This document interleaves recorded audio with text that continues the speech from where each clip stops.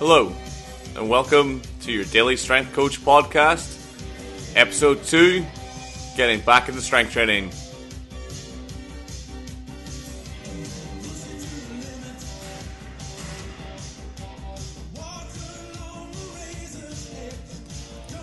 Welcome back for the second episode. We're going to be answering a question from the YouTube comment section from yesterday's episode. Today's the 24th of the 6th, 2015.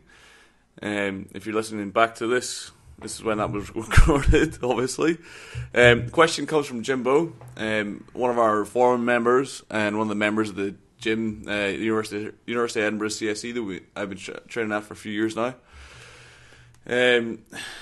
He says, really enjoy your content, Mark. Thanks a lot, Jimbo. New website, podcasting sounds brilliant. Glad you sounded like of it. glad that you liked the idea of it. What would your advice be to someone coming back to strength training after a bit of a down period of training, doing bodybuilding nonsense, i.e. me, 3 days a week? Thanks, Jimbo. Well, what I would advise in this scenario, Jimbo, would be just to clarify in the first instance, in your own head, exactly what it is you want to get stronger at. Strength training can mean a lot of different things for different people. If you're looking to get into strongman, you might be interested in doing a lot of overhead work. Might be overly interested on deadlift versus the squat.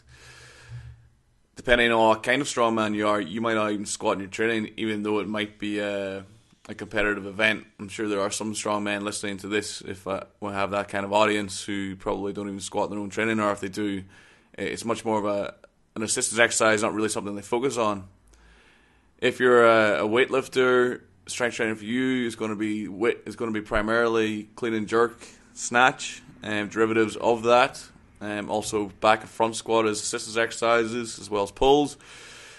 If you're looking to get into powerlifting or the powerlifting kind of movements, then strength training is just going to be squat, bench, and deadlift. If you're just looking to get into strength training per se, as you want to get stronger, then strength training could be anything. It could be chin-ups, it could be dumbbell row, it could be shoulder press, a dumbbell shoulder press, and it depends on what level of strength you're coming into. So I don't want to pigeonhole any kind of exercise selection as strength training, and that would kind of be the meaning of that little intro there. Just in your own head, decide what you mean by strength training. And then I'm assuming you're saying that you've been doing bodybuilding training. I'm going to assume that's going to be a lot of high repetition work, 8 to 12 reps, 3 to 5 sets, using lots of exercise variation, which bodybuilding assistance has a place in pretty much any strength program, I believe. But if you want to get back into just pushing your numbers up and whatever your chosen lifts were, I'd say you probably want to spend the next 4 weeks of your 3-day-a-week cycle just performing some light volume of those works. Have a target in mind, either an old 1RM that you've done, or a target 1RM you'd like to hit to, and look to work at lots of percentage work on that. So to stop this being abstract now, I'm just going to pick out the 3 power lifts, just because at the end of the day that your online strength coach is going to be targeted towards powerlifting and just general strength training. So for the 3 power lifts, I have a reasonable idea what your strength levels were, but I'm just going to throw out ballpark figures. Let's say you squatted 180 RM, you've not lifted anywhere near that for squat recently. You've benched a 130, and you've not lifted anywhere near that in the last 3 months. And you've deadlifted 220, and you've not lifted anywhere near that in the last 3 months. Let's say that's your scenario.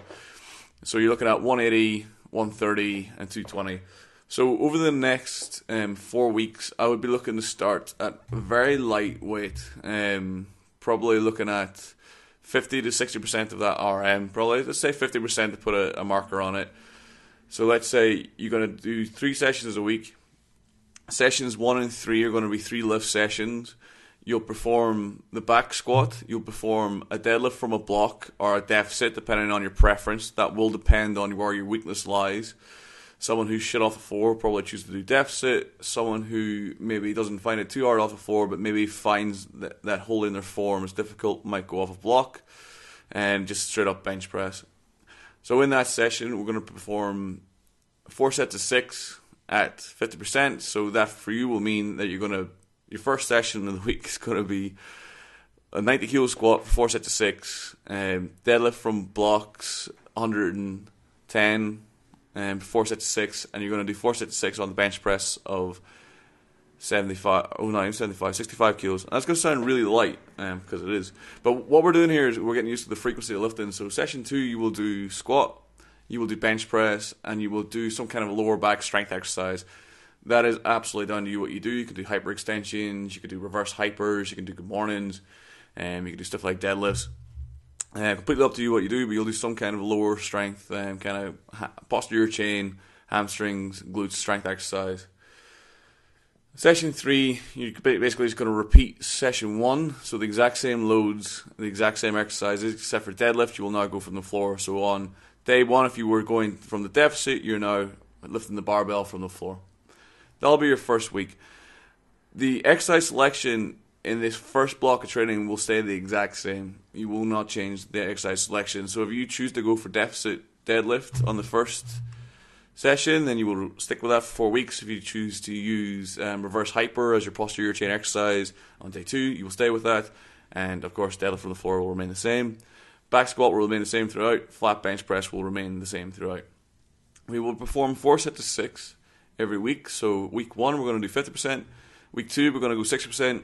Week 3, 70%, and week 4 we'll just go up to 75%. We're not actually going to get into an 80% range.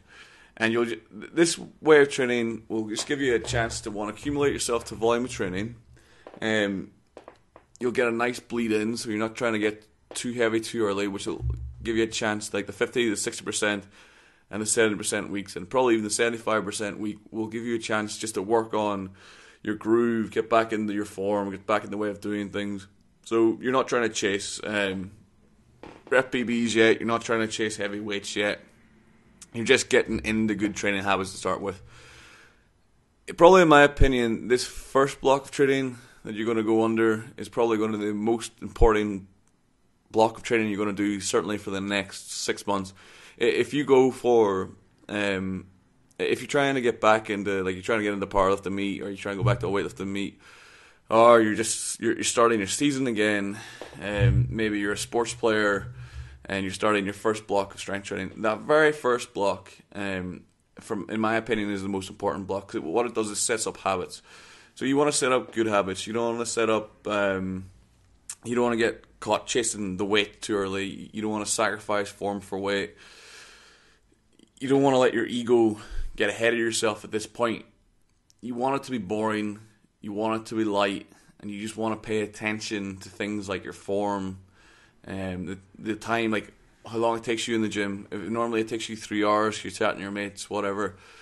Because the workout's so easy, you can start getting in the habit of just getting through it quickly, so you're not in there for ages because you feel like you're doing nothing. And this kind of habit of just coming in with the sole focus of training, doing your training and getting out, I think is a very important habit to get into, and this first block's going to set that up nicely. So that's how I would go about it. Just a block of targeted volume work, and then before we wrap up here, just talk lightly about assistance. Make the assistance general and not specific. So if you're doing the 3 power lifts, then your pressing assistance should be shoulder and pretty much only shoulders. I wouldn't worry about doing any kind of chest assistance. Just concentrate on your shoulders, because you're not really going to get a workout that they would do with bench press. For lower body assistance, I would concentrate heavily on ab work probably, and then any other assistance I would target at shoulder.